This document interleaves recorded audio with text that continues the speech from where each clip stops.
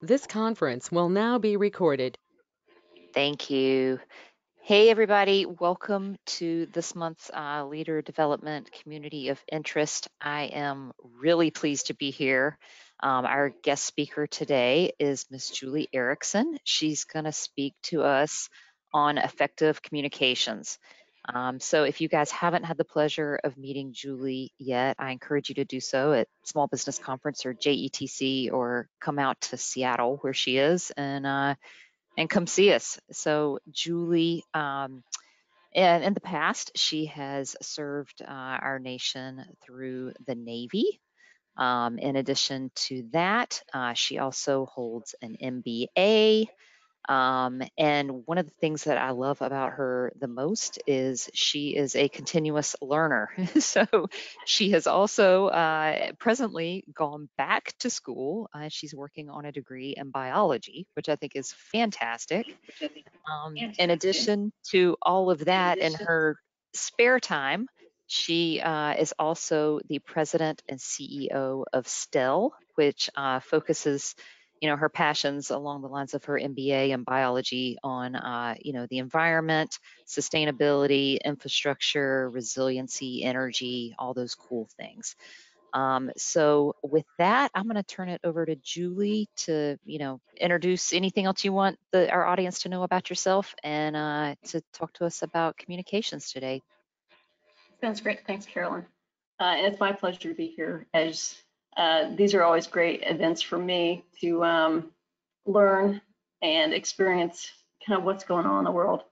So with that being said, I see there's about 20 of us, if the chat room information is correct. Quickly, I don't know if you all have, Eric, I'm assuming they have access to the hand signal where they can raise their hands.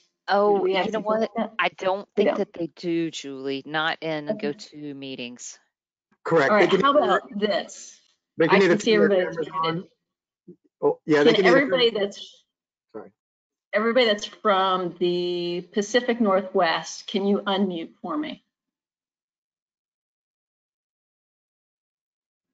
Okay, I got. Well, I'm unmuting because I was born and raised in Idaho. I don't live there now, though. Okay, we'll take you, Zach. Yeah, that's cool. I'll take you. Anybody else that I can't see or that is listed here that needs to unmute so I can tell if you're from the Pac Northwest? Being Oregon, Washington, Montana, Idaho, Utah, that region. Just a couple of us. Okay. How many people are unmute if you are from the Southeast?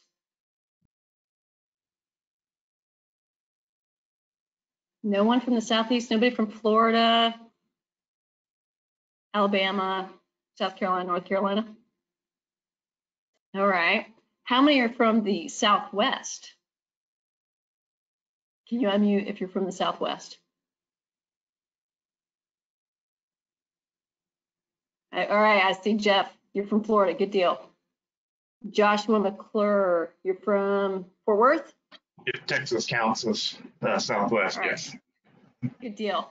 Okay, and the reason, and I didn't ask, who's from the Northeast? I saw someone from Westchester a little bit ago. Unmute if you're, yeah, Mr. Guzman, you're from Westchester, correct?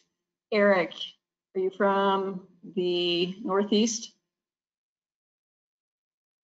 San Antonio. San Antonio, okay. All right. Dave Guzman, Chicago. All right, good deal. So the reason I'm asking that question is because there's always some fun stuff about the cultural differences in how we all communicate.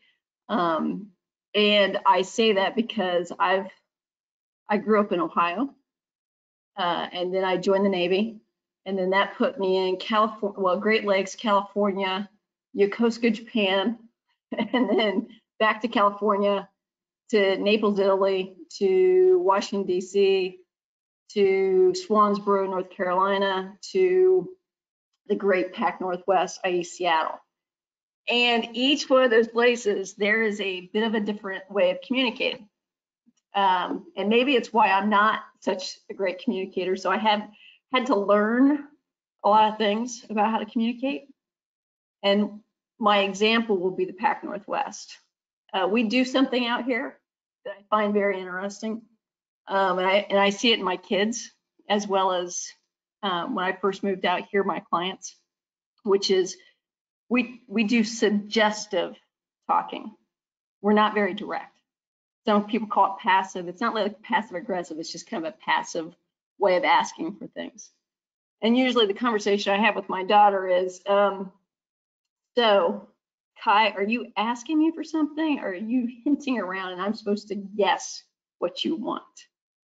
And she just kind of gets frustrated with me because she's used to the Pac Northwest of kind of going, so Jules, wouldn't it be great if, and I'm like, so Kai, do you want, pizza for dinner? Is that what you're really trying to ask me? And she just kind of smiles and she's like, yes, I would like to have pizza for dinner. So we have a cultural thing out here, and it is that type of behavior where we're not very direct. And when I first moved out here, I had to learn that about my clients, especially like WashDOT and some of the private industry clients that we work with, is that I had to be a little more subtle and a little less direct, a little less DC, a little more Seattle. And so when Carolyn's asked me to do this presentation in the past, I usually mention that kind of cultural difference and the issues around communicating. Eddie, if you can go to the next slide.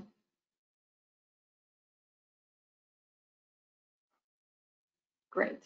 I would first ask you all to look at this cartoon on the right and see if anybody has any, or hopefully this will make you chuckle a bit, because communicating is a two-way street. And the nuances around it come around. Sometimes we think something, but we don't say it, or we're not clear, like, on 3 is when we're going to move the body, not on 2.5, not on 3.5. When I say 3, we're picking up, and being that explicit. And when we're not really explicit, what happens is we end up not being very clear in what our expectations are from people that we're working with, and vice versa. Like we also have a responsibility to ask the people that are trying to give us instruction that we understand what they're asking and what their expectations are, because most people don't clarify expectations and being specific in what they want. And this leads to a lot of communication issues. And really a part of learning how to communicate effectively is understanding your audience, understanding kind of what's going on in your environment, having some situational awareness, the different mediums at which you can ask questions or give direction or provide feedback. But there's also how all this is done to avoid conflict issues, because I know everybody on this phone loves conflict. It's like the best, right? We love seeing people get frustrated. We love losing time and energy. We love dealing with hurt feelings, all of those wonderful things that come with probably a lot of miscommunication. Is anyone, and by the way, I'm going to be interactive. I am not going to do this by myself. So my expectation is I'm going to ask some questions, and I'm hoping and expecting all of you or someone to be bold enough and have the courage to step up and answer for me. So within this slide deck, we've got different examples here. Does anyone have an example of miscommunication that they would like to share? Come on, this is the leadership group. Susan. I have an example. Yeah, thanks. Great. What immediately came to mind as you were describing this is when you are working with a team on a bid submittal and you feel like you're being very clear and concise, as it says here, with exactly what you need in order to meet the compliance and to answer the mail of what's needed bid submittal. But then inadvertently, you always end up getting things back that don't meet the mark. And so you question, was I not being clear in exactly what was needed, and how do you clean it up to make sure that people know exactly what you need from them? so that you're being compliant. Yes, I would agree. Anyone else have an example?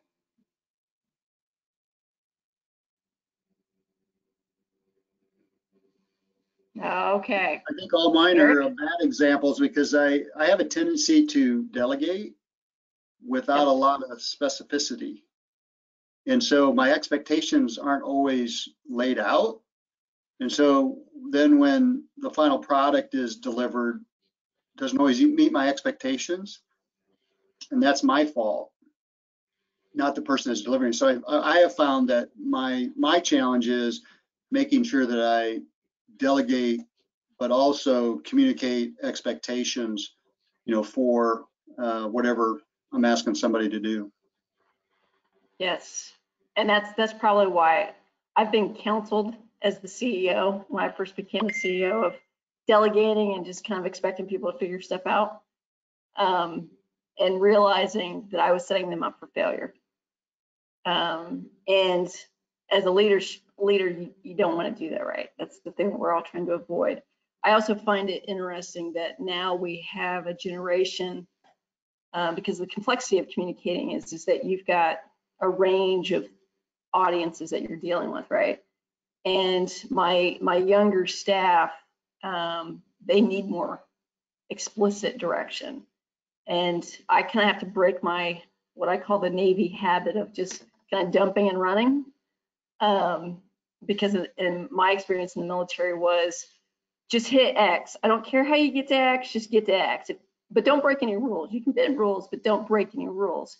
So I came with that kind of similar approach when I first started leading teams, is that everybody kind of knew that they had lots of leeway to get to the end game, but really a lot of them were just scared, fearful that they would do something wrong, fearful that they weren't going to meet my expectations, those type of like things that could have really, if I would have done the pre-planning work to really been specific in what I did or what my expectations were, they would have performed better. There would have been less anxiety, less concerns about doing the wrong thing, that type of anxiety, and in encouraging more of an open dialogue.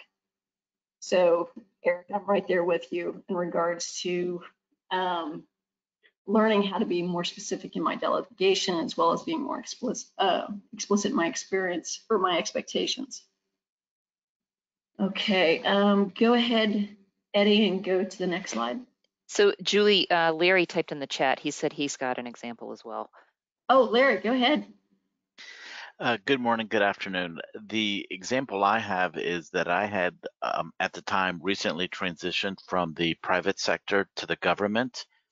And it's clearly expected in the private sector that if the projects run out of money, you pretty much get it to a final point and stop work immediately. And I, have just recently joined the government. The project manager had told me the same thing, or had told me, hey, we've run out of money on this project. So I pretty much got it to a stopping point, got off the project. But his expectation was that I was supposed to have completed the design, and we weren't going to go to construction. Well, just miscommunication in terms of, like you said, the expectations. And when he was looking for that final product and I didn't have it, I think there was some major disappointment on his part. But, part of it was just where I had come from just recently and not knowing the, language terminology and expectations. Oh, absolutely. Great example, Larry. Yeah, it's a lot of times what I find for myself personally is, maybe all of you can relate to this. Most of you have had a partner of some sort in your personal life, and what you use in all these cases with your kids, with your partner, with your business peers, your business leaders, all of those things, it's all the kind of same thing, right? And one of the things that I usually end up in a disagreement with my partner about, or a miscommunication, is because I think I said it out loud. I didn't. But I had this, like, this is how things work. Why would I need to explain that? And he's looking at me going, you didn't say any of that. I'm like, And then I have to replay the conversation going, no, I said that in my head. Yeah, yeah, Carolyn. I said that in my head, but I didn't say it to my partner. So with that being said, it's in this slide, most of you, if you've attended a lot of business training or done any reading around businesses, most of you will know who Peter Drucker is. He's a well-renowned author around business strategy and the different elements of running companies and so forth. And you'll see the quote down there. Only 3 things happen naturally in organizations: friction, confusion, and underperformance, right? And really, a lot of the things that we're trying to accomplish, either from our families, our teams, our corporations, our volunteer organizations, and so forth, we could, if we became better communicators and listeners, goes with that communication, we could probably eliminate or at least lessen the amount of friction, confusion, and underperformance. So one of the things that I've also tried to encourage in my own operation is trying to get everybody on the same page. And a lot of times I'm trying to clarify my direction and get all of my business units and all of my staff kind of headed in the same direction. And honestly, they're all different individuals, right? And how you do that and how you communicate to them, you kind of got to find the different ways that work for people. But it's really important, if you're going to implement strategy, to clearly communicate how you want that done, right? Has anybody ever had an organization that just seemed to run smoothly? Does anybody have an example of an organization that just runs smoothly all the time?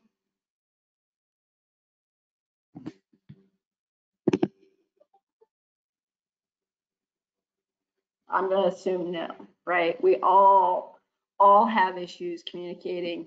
We all run into roadblocks. We all run into situations where folks misheard what we thought we said and vice versa. Eddie, can you go to the next slide? So let's talk about things that help do this, or help communicate more effectively, things that we can be mindful of in regards to how we communicate. And a lot of people hear the term clear and concise. Be clear and concise when you communicate. Well, what does that mean? Because it can mean lots of different things. And one of my best examples is I had a fantastic archaeologist working for me. She had done curation. She had done multi-volume documents, you know, the whole 9 yards. And she was also a project manager at times for me. And she used to send me dissertations. And it was very frustrating because I didn't have time to read them. They were well written, well thought out, level of detail was exceptional. And what I finally learned after going through multiple iterations of being frustrated with them was, Terry, can you just tell me what you want? In the very first paragraph, I need to know the whole bottom line up front. This is all great information, but I really need to know what you're specifically asking me for. And if I can't answer it in the first line, I have the ability to read through the rest, but I really need you to get to the point. And sometimes I think that is some people find it frustrating that you don't want all that information, because Terry's point was, but Julie, you need all this information. I'm like, nah, I only need about 80% of this information. So my reasoning was, I only have so much time in a day, and not only do I have Terry, I have 60 to 150 other employees that are also sending me these types of emails. So how do I instruct them about my expectation of, give me the bottom line up front. Tell me what you specifically want to know and what type of priority and when you want to know it by, so that I can respond appropriately. And I think that's where clear and concise is being deliberate with your words.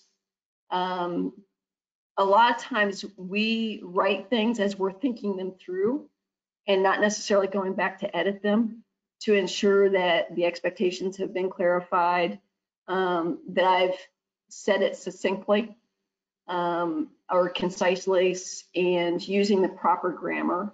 You know, one of the questions I'll get asked routinely is, hey, Julie, what's your gross margin? Or what's your margin, or what's your profit?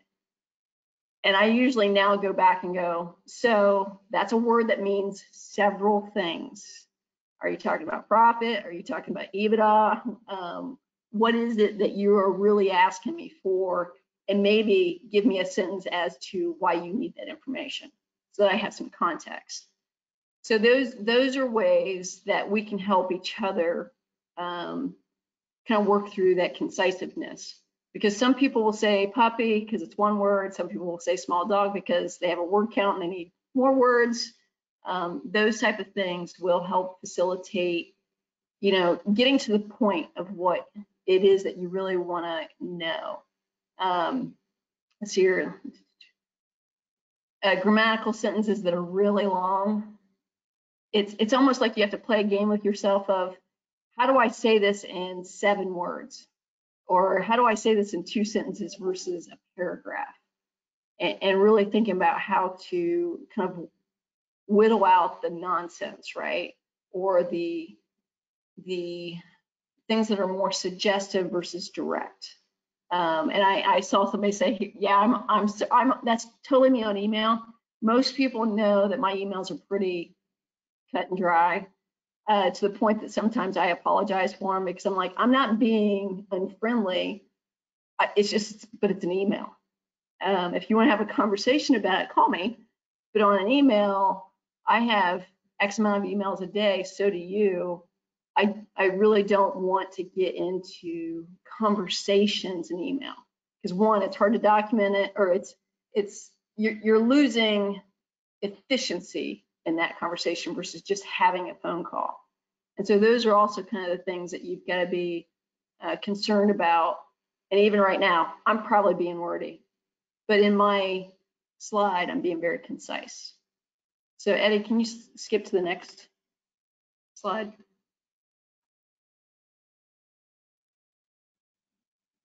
Expectations. All right. Okay, so we've touched on this a little bit. Again, this comes back to what's in your head and what did you actually say?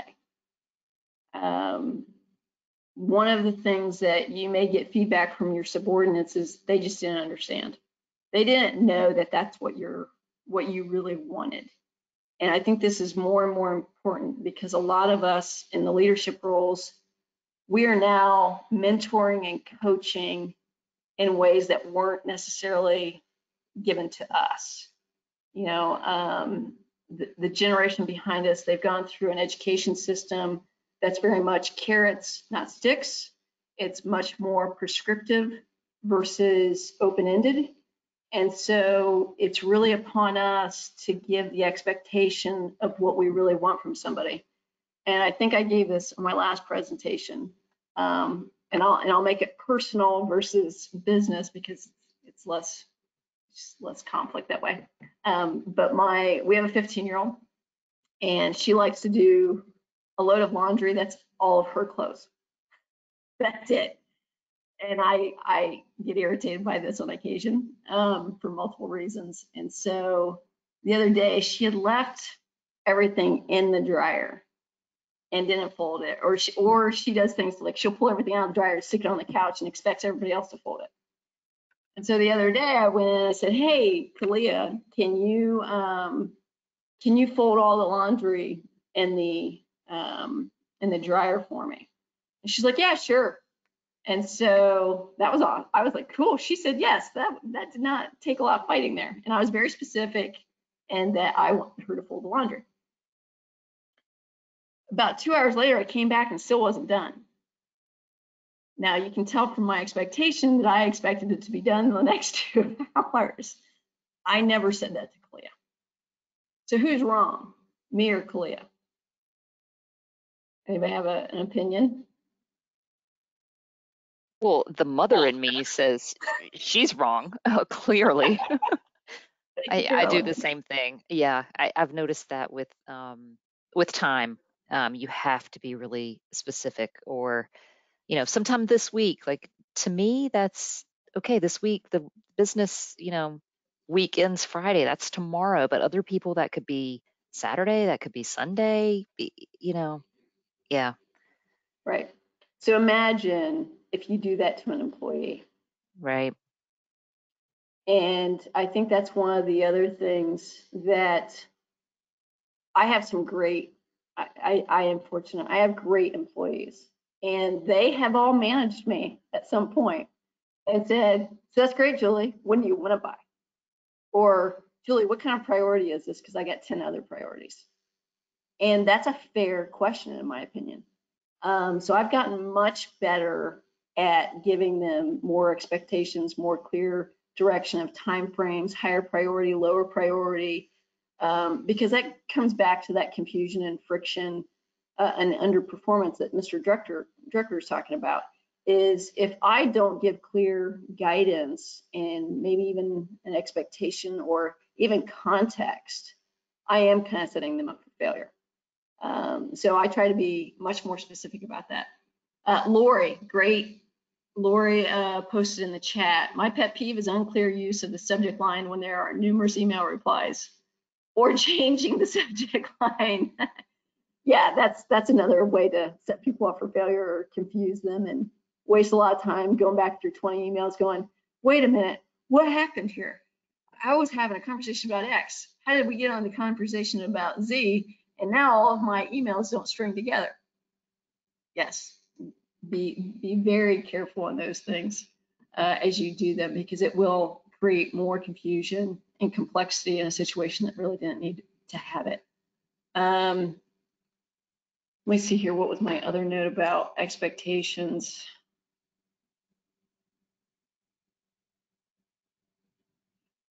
No, that's it. It's really, did you actually say what you were thinking and what your expectations were?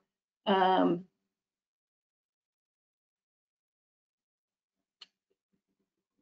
why anybody's opinion, this is an opinion question, why would we not say our expectations out loud or be direct? Why wouldn't we do that? Anybody have a thought on that?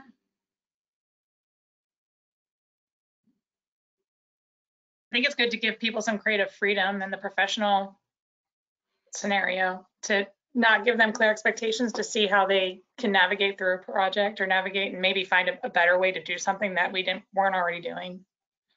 Yeah, that's usually my response is, you might be able to do it better than me, so why would I tell you exactly how to do it? That's not going to help me expand the possibilities of what we can do here. Yes, sometimes I leave out direction, or at least that's what I gotta find a better way to say it though, but it's leaving people the option to find their own path, which works for some folks and doesn't work for other folks. Any other ideas as to why we don't express our expectations, or we are not very direct in what we're asking for?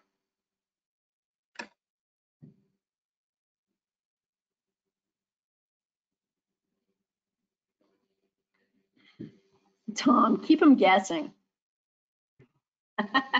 Oftentimes, I think it probably comes down to we don't always know what the expectations are, or don't want to take the time to figure it out and convey it. Absolutely. Being afraid of there's what you're saying, which is I may not know exactly because maybe you're not getting clear direction, or you're not there yet to the point that you just know that you're following some instinct to go a certain direction.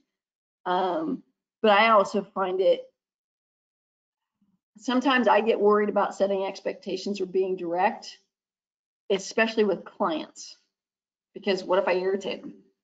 What if they don't want to work with me anymore because I've been direct and expressive of what my expectation is? What's going to be the consequence of that? So there's a fear mindset that you can get tied into here as well, which is a limiting. When you come from a place of fear, it's limiting, right? Whereas if you come from a place of just trying to make sure that everybody's on the same page and that you're trying to avoid conflict in a positive way, right? You're trying to set the ground rules and get everybody to the same place.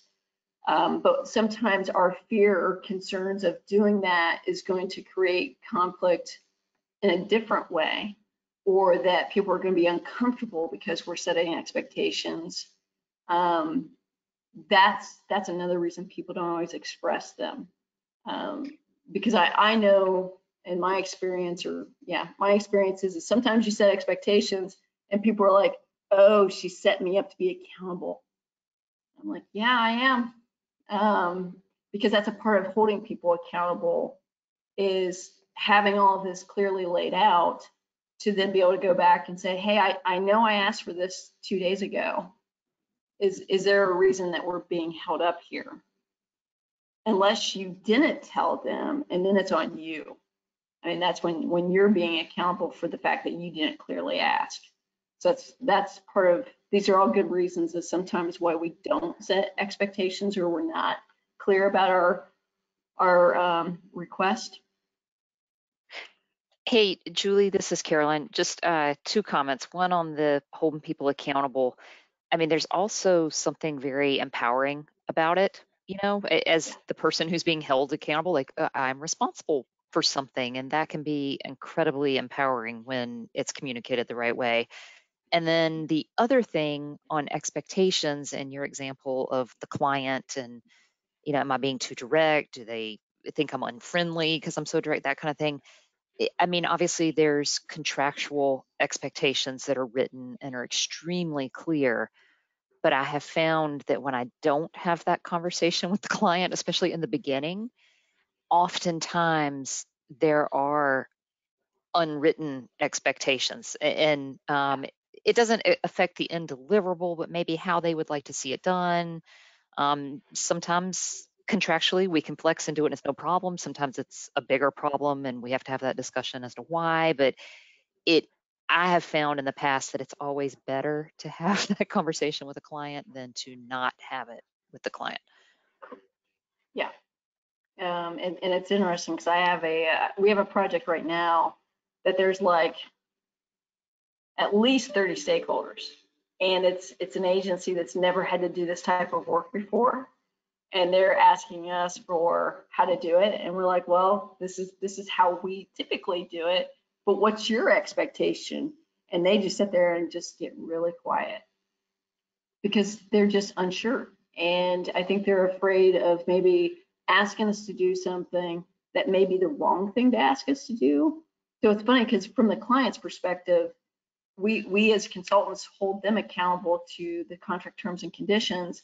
But if there's vagueness there, sometimes we all like vagueness because it gives us options. And sometimes we don't like vagueness because then the client can come back and go, well, I thought that was a reasonable request. No, it's really not, but there's no definition around it, right? There's no way to hold them accountable. There's no way to hold us accountable. You can end up in these, that's where I think the biggest conflicts come from, is that there's a lack of boundaries or determination of what is the expectation, what is the intent of this workload, what am I trying to get to? I think it's really important that we talk about it, but accountable equal is also trust. That's my follow-on to the accountable part, is really you're trying to demonstrate trust in people by saying, hey, this is what I'm asking for, and I trust you to deliver. So that is kind of the empowerment I think that you're talking about, Carolyn. Exactly. Eddie, can you move to the next slide, please?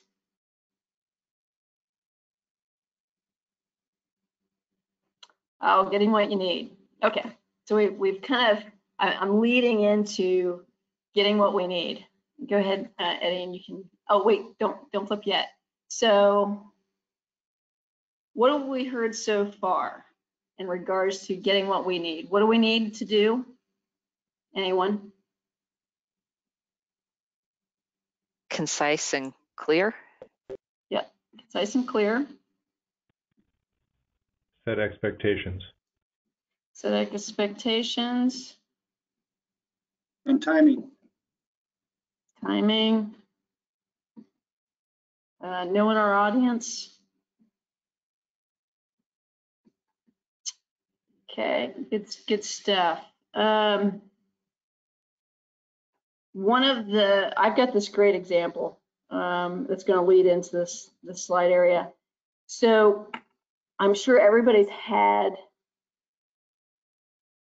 an experience where an invoice has been rejected. Anybody not had an invoice be rejected for some reason? Okay, so you're all just as flawed as I am. I'm glad to know I'm not the only one. So I had a project manager forward me an email in regards to rejecting an invoice. And I read the email. I was like, huh, that's interesting. And I went back to the project manager. I said, what is this? What happened here? And she's like, well, I don't know, but I'm a little irritated about the snarkiness of her email.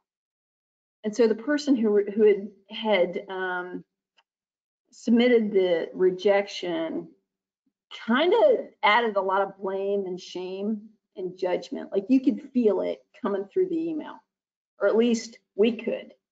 I'm not sure that was the sender's intent, but I'm pretty sure in the context of that initial rejection, we were accused of falsifying timesheets. We were accused of poor performance and running them over budget. So obviously my project manager sent it to the CEO and said, hey, fix this. And I just chuckled. I said, all right. So I read through it again and I thought about where this person, what they were trying to actually ask me for. Because my response was, we don't falsify timesheets ever. We're federal contractors. I'll get debarred if we do that kind of thing. And poor performance, I haven't heard anybody say that we have done anything wrong. So this is my first notification that we are not performing. So that's interesting. So I need to figure that out. And then I hear that there's a budget constraint and that we have exceeded their budget. So me being me, I went back to the project manager. I said, you know, from what I can understand in this email, it sounds like you think we falsified timesheets, that we didn't perform successfully, and that has both caused you a budget constraint or an overrun. And I think, and I'm paraphrasing a bit, but I said, first, we don't falsify timesheets, and I've already inquired and confirmed that we have not. That I have not heard of any performance issues, and neither has my project manager. And we have no correspondence to the fact. So therefore, the invoice stands. That took about a week. And then she responded with, and by the way, I'm not perfect. You all could have handled this totally different. But that was kind of my perspective on the situation. She came back a week later. Oh, and I said, it sounds like there's a miscommunication here. And really what my project manager had said is, no, we had 5 different phone calls about putting a drum on site, and we did that. I'm like, so we met the obligation. We didn't do anything wrong. We didn't screw something up. There was no negative feedback.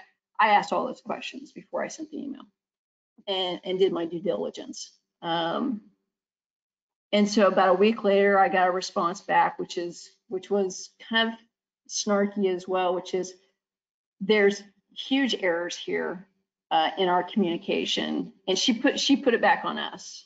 And so I read through the discourse, and really what I found at the end of the day was she didn't understand why the invoice was greater than normal, but she never asked that.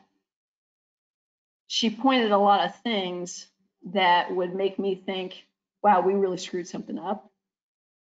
And so I called the RPM again. I said, so let me understand what happened that increased our invoice from normal conditions. And she's like, well, the client changed the type of process. I said, what do you mean? well, we used to do this and they changed it to a vacuum process, which required us to get a drum. And it's COVID, so we couldn't just go get a drum because there was delays in, getting a truck, doing this and doing that, which then created an additional cost. And I said, so this is a one-time thing? Yes. Okay. So the change of process increased the invoice amount. Do we submit a monthly report with these invoices? No. Does their PM know that you ran into all these issues? Well, they were fine with everything. I said, but it sounds like we didn't communicate and they didn't communicate. Now we have an unhappy client because it looks like we're invoicing more than normal. But really, at the end of the day, there was a change of process and it's exceeding their budget, which is what she's really dealing with. Is there's more costs here than she was anticipating, but no one's talking about the change of process that got us here. So I think that's where I'm going to lead into this next slide, which is really learning a type of communication skill that I have found very effective. Eddie, if you can you flip to the next slide?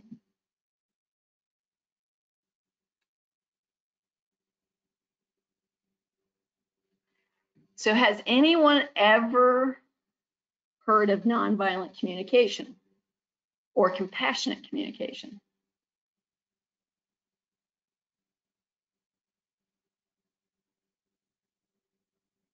Okay, it's a quiet audience. Roland, have you heard of it? Nope. So I learned about nonviolent communication a couple of years ago. And how did I learn about it? Oh, I was probably going through marriage counseling or something like that, right? I was learning that I wasn't the best communicator and how to get better at it. And so nonviolent communication was, originated by Marshall Rosenberg. There's lots of books. Yeah, Tom. And funny enough, Tom, the reason this came up and I had to go look into this is I was in a conversation, and somebody said, you're violently communicating, Julie. I'm like, I'm what? I'm not a violent person. At least last time I checked, I wasn't. He's like, no, you're not explaining exactly what you need from me, and you're kind of blaming and telling me something, but you're not telling me what you need. I'm like, oh, I'm making it about you, and I'm not taking any ownership here or understanding that I'm not being clear in what I'm asking for. And so that's the violent communication, is really kind of setting somebody up for failure or putting it on them, the responsibility on them, when really you're the person who hasn't identified what you need and clearly communicated that. Because one is more respectful, and I'm sure that all of you, if you think through conversations you've had personally and professionally, you'll find many conversations that you've had where you felt like you were being blamed for something, yet you're sitting there going, but I don't know what I did wrong. And a lot of times it's really on the person who has the issue of not clearly communicating what they needed. I'm not going to say it's all the time, but the example here I think is pretty well. First of all, it's entertaining. Second of all, I think we've all been there, which is the example in the upper right-hand corner, right? 4 basic steps in nonviolent communication. Observe the situation without evaluation, blame, or moralistic judgment. Identifying the feeling that the situation brings up. A lot of times we feel it in our gut, in our heart, whatever you want to call that feeling, where we either get defensive, and defensiveness can come from the fact that we know we're wrong and we feel the need to defend, or we're sitting there going, I had no clue that I had done anything wrong. All right, there's this kind of natural response that you feel. Sometimes it's a visceral feeling of getting irritated because you're being blamed for something that you're like, I didn't do this. But all of those are kind of signs of the miscommunication that's happening. And so identifying the feelings that the situation brings up, digging deeper to identify what need is or is not being met by either you or the other party, right? And then requesting actions that would better meet your needs. So this is kind of like Kai and I. Kai, do you really want pizza? Is that what you're trying to tell me? Because otherwise you're just expecting me to guess what you want. And there could be a billion things with red sauce and cheese. I don't know which one you're really asking me for. And I don't want her to be upset, and I don't want to be upset if I don't get her pizza when that's really what she wanted, right? So figuring out what the person's really asking you for. You've got to listen, you got to think through you got to slow down, right? A lot of this requires you to slow down. So observation, the example, I found dirty clothes on the floor of the bedroom. I'm frustrated because I know I clean the bedroom most of the time. Because I need an orderly living space, right? I am one of those people who likes clean spaces where everything's put away and everything has a place and I know where it's at. I am one of those people. Call it OCD, whatever you want to call it. Request, would you be willing to put your clothes in the hamper when you take them off? That's much more specific. And it's expressing what your need is, not blaming the other person for being less organized than you are, but really explaining to them that's what you need to feel okay, right? To not be frustrated. Because a lot of times if we express what's going to create a more harmonious environment by asking for it versus blaming, we will get the result we want. Has anybody experienced this? Anybody have any examples to share?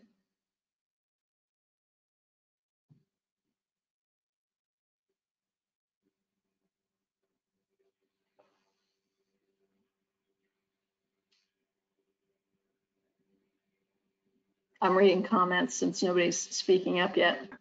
Hey, Julie, this is Roland. Can you hear me? Yes, I can. Go ahead, Roland. Yeah. So I have this issue with my kids all the time. I tell them something that's intended to be constructive criticism, and they feel like it's not a nonviolent bit of communication, and we're still struggling with it. Hey, no, this isn't meant to be scolding you. I'm just telling you that you missed that thing or you forgot to do whatever, pick a chore. And we're trying to get to the point where we recognize that every bit of criticism is not a bit of scolding or a bit of violent communication. Right. I know for me, it's a mindset shift I had to go through because even, my girls are not my girls, right? I inherited my girls. And it's been a process for the last couple of years because I am different, as they like to say. And a lot of it is, Kai came home yesterday and wants her dad to sign one of your typical school documents that says, hey, she's going to do road, what's it called? Crosswalk guard. And she's gonna be there for a week to do that. And so she's kind of being adamant with Matt about doing it. And I just kind of looked at her and said, so Kai, let's think through this. You have 4 people you're asking to help you do this. And she looked at me, she's like, how so? I said, because if your dad can't pick you up, then I've got to pick you up. And if I can't pick you up, you're expecting your older sister to pick you up. And if she can't pick you up, then you're expecting your mom to pick her up. And I said, and there's consequences to this. It's not that we don't want you to do this, but it's more than just one thing, right? And so, and I'm not making a call on anything.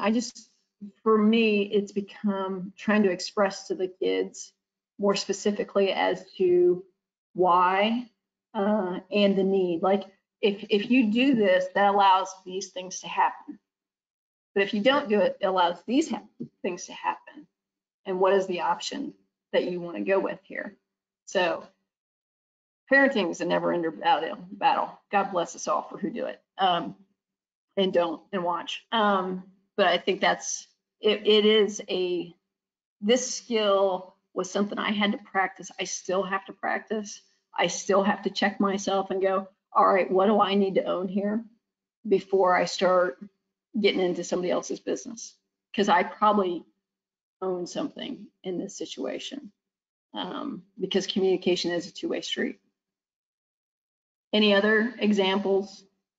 Thank you, Roland. That was awesome. I appreciate that. Any work examples where this would have benefited you?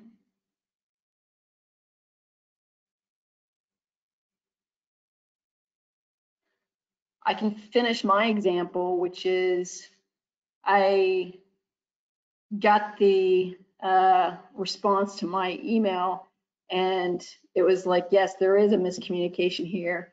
And really, at the end of the day, to paraphrase her email, was, we don't have the money to do this.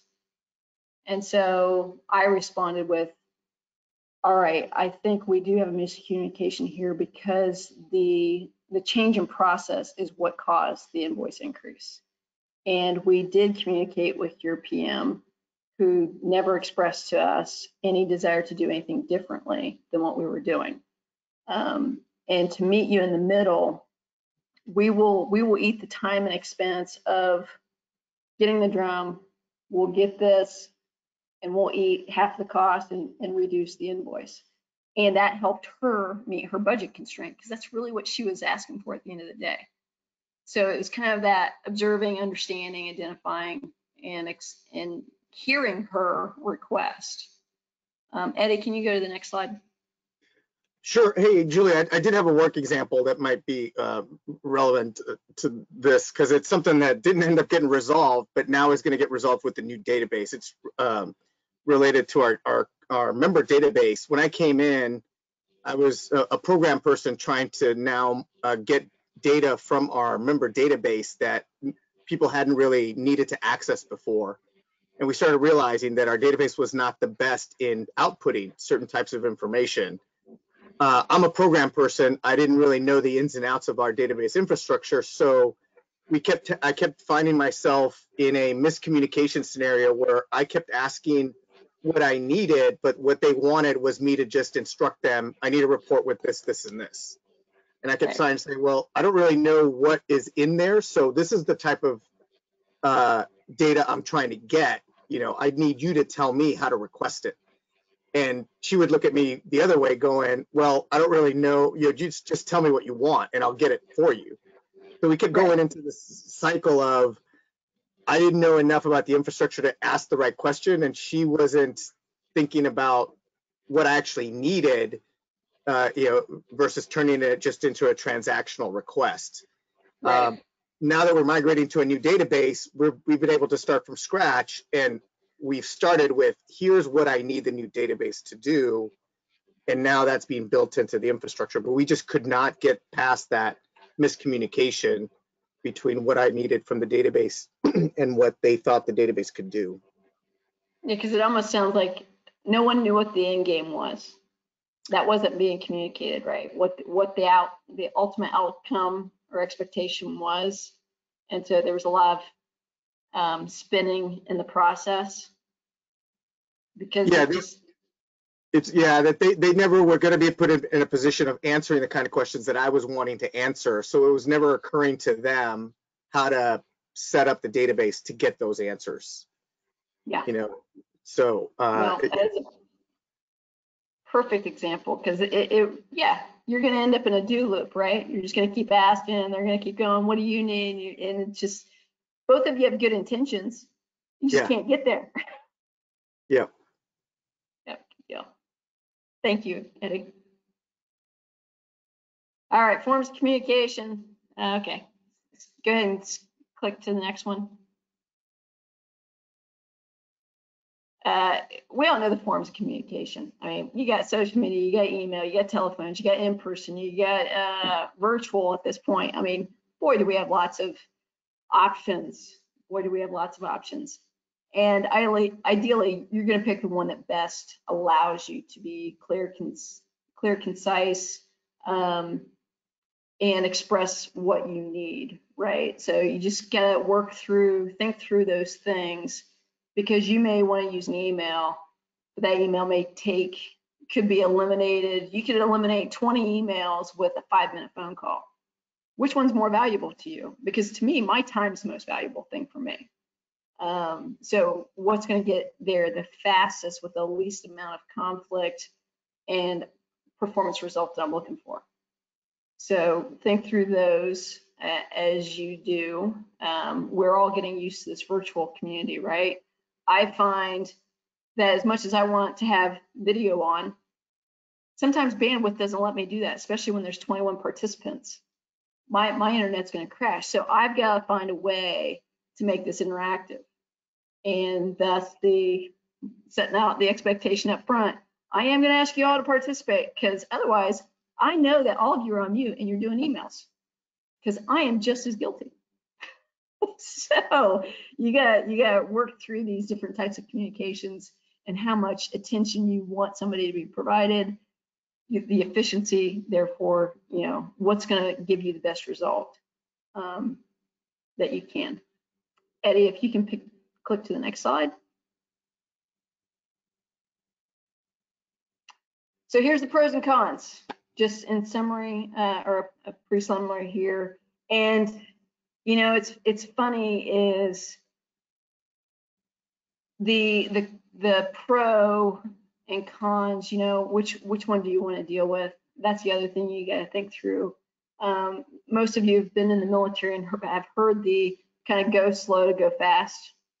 Do the setup, do the right type of communication, get everything clearly laid out so that you don't have to backtrack, because that's really what you're trying to avoid. Backtracking, hurt feelings, confusion, friction, all those type of things. And then eliminating as much noise in the process that you can. I don't know if most of you remember those wonderful, very complex test questions that throw in a lot of BS, as I like to call it, from like PMP exams and college exams, where they throw all of this information at you. Some of it matters, some of it doesn't. And so you have to really discern what matters and what doesn't. That is a positive of the process, is that you can eliminate noise in the front end, so you're not dealing with it in the back end and having to make course corrections and such in the back end. Less politics, decreasing confusion, getting the organization to move forward or the team to move in the same direction, versus somebody who's totally lost is like holding up the show, because they just don't understand what the plan is, right? It's our job as leaders to really kind of lay out the framework and make sure that everybody understands what is going on. The cons, and I have been referred to as charmingly abrasive. I like to say that I'm assertive. But it can be that you're seen as being curt and short, a lack of sense of humor, too direct, the list goes on. But which do you want? Do you want to be everybody's favorite person, or do you want to make sure that your team is set up for success? That's one way of looking at this. Eddie, go ahead to the next slide. Sure. Hey, Julie, I just want to do a time check. We're getting close. That's what I'm like. This is the last slide. Perfect. Sorry. Yep. So a quick summary: know your audience, know your organization's culture and what you're trying to foster in that culture. Leverage the principles of compassionate communication, i.e. nonviolent. There's plenty of books on it. They're eye-opening once you kind of start leveraging them in what you do and how you do it. Make sure that you're expressing your intent using simple sentence structures and so forth. That usually helps. And try to avoid jargon. I get called on jargon, as I'm sure a lot of you do in our industry. When we have somebody new come in, they're like, what is an FCL? Well, don't assume that everybody knows what it is. Choose a communication channel based on your audience intent and what works best for those recipients. And that is something that you kind of have to learn as well as you go. You'll try stuff and it'll work, and other stuff won't work. So end of the hour. Any questions for me? Hopefully this has been useful to all of you. Does anybody have questions for Julie? My favorite is that observe, feel, need, request model. It does work very well personally and professionally. So I encourage you all to give it a try. Yeah, I've seen very, very good results with it in the last few years. Yep. Okay, well, I don't see anybody else unmuting, but I appreciate you all participating and Julie being very clear in her expectations for all of us to participate, as well as the engagement in the chat, guys. And Julie, thank you so much. I appreciate you joining us today. Oh, my pleasure. Thank you all for being good participants. All right. Well, I hope you guys have a good rest of your afternoon, and we will see you next month. Thanks, everyone. Bye. Have a great one. Bye. Thanks, Julie. Bye.